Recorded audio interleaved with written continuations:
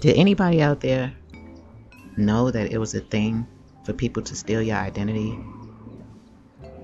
and then try to set you up for a crime that you have no knowledge of? And not even set you up for a crime that you have no knowledge of, but also steal your identity, and they're literally living their life as you. I don't mean steal your identity and take a few bucks out of your account. I mean they are living their life as you. They are purchasing things as if they are you in your name. Anybody out there has gone through that?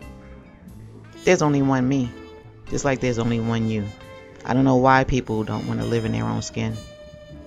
Having access to my personal information, things like social security numbers and, birth certificates. And I've never been arrested. I've never been in jail. I'm not perfect, but I've never been arrested. I've never been in jail. I've never owned any kind of firearm. But there are people that you may not know gain access to your information. They get credit cards in your name. They take out loans in your name. It's crazy the things that people will do because they feel like, oh, this person will never find out. And before they can find out, we'll take their life. Don't let anyone steal your identity. Don't let anyone steal your identity and try to set you up for crimes you didn't commit. Don't let anybody plant anything on you.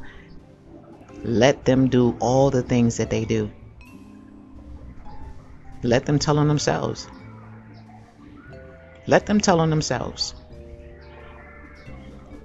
So when they have to face the consequences, the only person they could be mad at is themselves. Because it's funny, once people have to take accountability for their actions, then they're still going to be mad at you, feeling like you did this to me. It's the craziest thing ever. This is short and sweet because it's just so ridiculous.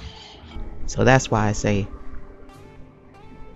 be brave enough and be outspoken enough. Even if you don't get on a platform and speak, connect yourself with people who will believe you and people who will help you. But again, if people are doing these things to you, handle it the right way, the proper way, the adult way, the honest way. Because I'm not crazy, and neither are you.